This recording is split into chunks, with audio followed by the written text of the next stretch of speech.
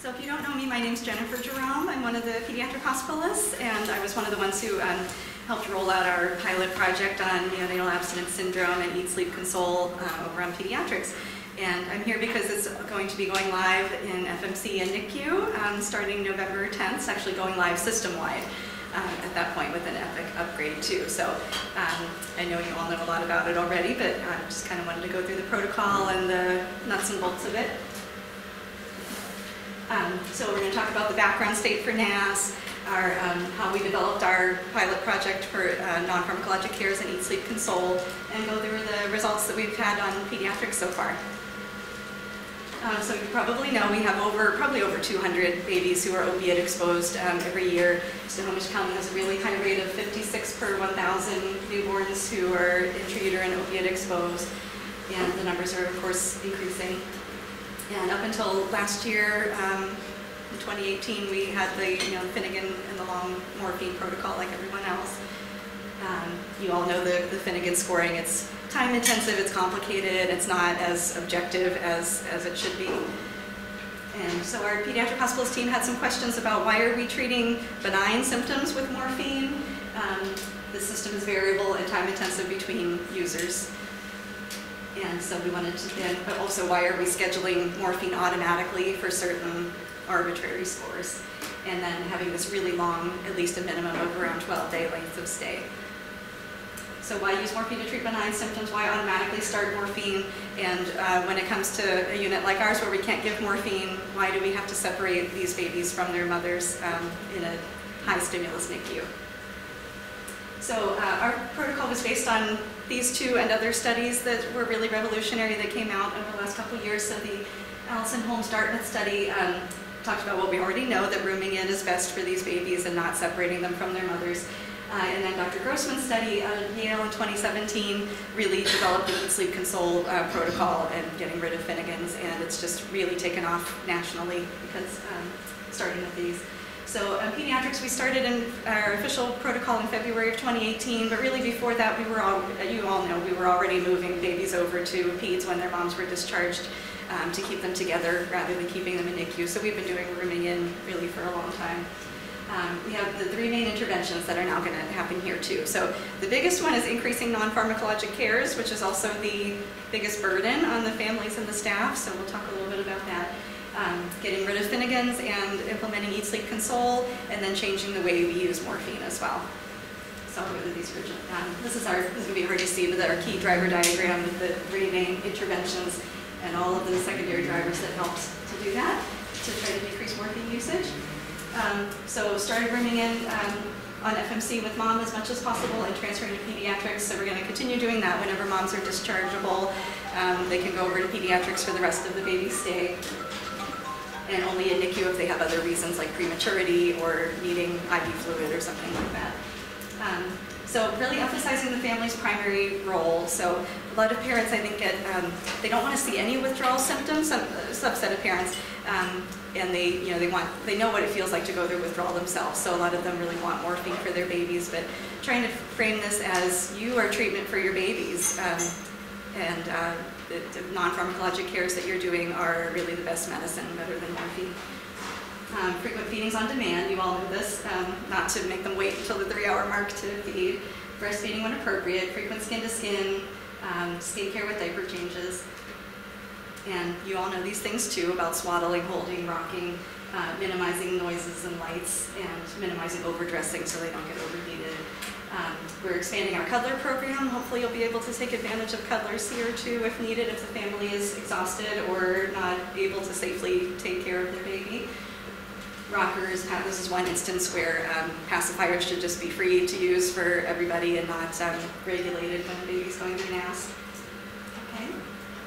So now I'll kind of go through the nuts and bolts of our protocol. So the basics are eat, is baby able to eat in age-appropriate volume? Sleep, can baby sleep at least 1 hour? And console, can they be consoled within 10 minutes? So those are the basic guidelines. We have nursing templates now for documenting scores, and it's actually going to be built into Epic. Finnegan's are going to be gone, and the ESC template will be in Epic. and we have physician notes now tailored to them too. So one of the most important things is making sure that the symptom is due to NAS and not something else like prematurity or the first 24 hours of life when they are waking frequently, and it can be normal that they're feeding, more often than every hour, not sleeping an hour or so. So we really should only score them negatively or have them lose a point if the symptom is definitely due to NAS. So if it's you're doing the 35-week protocol at the same time here, if it's a 35-weeker who seems to be feeding poorly because they're extra sleepy, then that is probably not NAS related. But if it's a term baby who is chompy at the breast, is frantic, cannot focus, cannot sustain a feeding, then that's when you would score them poorly for feeding.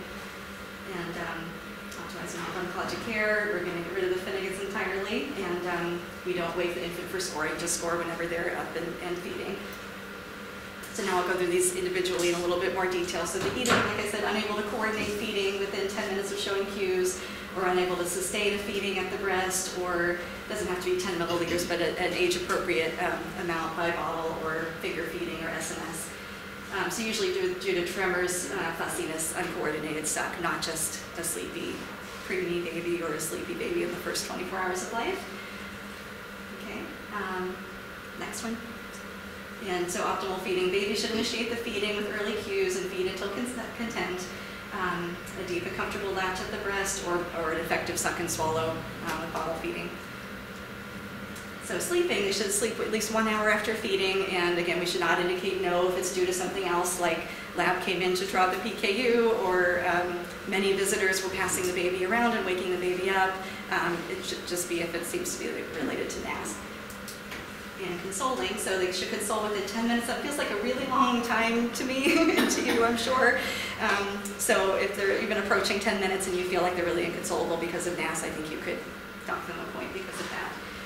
And do not indicate no if it seems to be due to other factors, like they're exclusively breastfeeding and baby is just hungry and that's why they're inconsolable. Okay. So some consoling techniques, I'm sure you know all of this.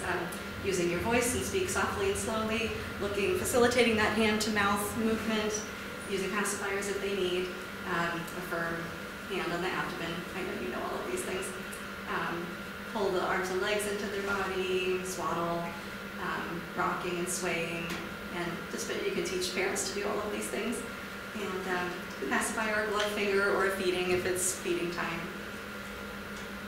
Okay, so the way our scoring system works, we set it up as high as good. The 3 is, you start out with a 3 and you lose points if you can't eat, sleep, console. That is the opposite of what the Grossman folks did, so, but hopefully it won't be confusing because at least we're consistent with our institution. And so then we initiate a huddle. You would initiate a huddle if there's any drop essentially from a 3 to a 2, or definitely any score of 1 or 0. And so the huddle, sorry, there's our protocol sheet that we use on pediatrics. I don't know, honestly, if you'll be using that here or not. But it records how much non-pharmacologic care, how much family presence has been there. So we're going to go with, we held off since EPIC is coming with the electronic form. We're not going to use the paper form. We're just going to separate it out and go to the EMR. Yeah, on PEDS we had to create a paper form since there was nothing in the EMR. Okay, thank you. So the huddle includes the family, your bedside nurse, the physician, or the provider for the baby. The provider, I'd say, doesn't have to be in-house, so if this is the middle of the night and you're calling either the hospitalist or the FP or whoever's on, they can participate by phone. But we really try to involve the family too. And so the first goal of the huddle is, what non-pharmacologic cares are we doing so far, and is there something we can do to improve non-pharmacologic cares? So is there somebody else who can come in to relieve the parents to hold the baby, or is the baby hungry and needs to supplement, and hopefully that would avoid morphine? Ways to improve feeding, ways to improve non-pharmacologic care, and then lastly, is a single dose trial of morphine indicated because we've completely maxed out our non-pharmacologic cares. So the way we use morphine now is single dose, essentially every baby starting with a single dose rather than committing them to Q3, and then reassess in 3 hours. So obviously that's not going to happen on FMC. If we decide that a baby needs a dose of morphine, if mom is discharging or dischargeable soon, then they can all go to pediatrics to start their morphine. If mom is still going to remain inpatient for the foreseeable future, then baby will go to NICU, and we do unfortunately have to separate them temporarily. And our goal is that we would give a single dose of morphine in the NICU and have them monitored for signs of respiratory depression for at least 3 hours, possibly 6 hours, And if they only need that one dose, then they could potentially come back up to FMC.